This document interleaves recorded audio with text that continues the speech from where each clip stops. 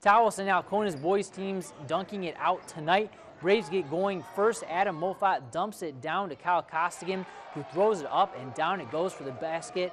Tawas on the board. Alcona answering right back. Nate Swinson with a long pass to Trent Laverne. Adam Moffat tries to steal it away, but Laverne gets control. He hits the three to give Alcona a 1-point lead. Laverne and Swinson making a good tag team tonight. With three Braves around him, Laverne finds Swinson down low beneath the basket. He puts it up and in.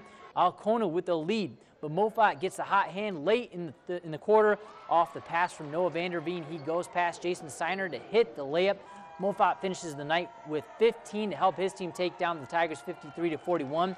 And with the girls' win last night, the Braves sweep the Tigers on the court this week.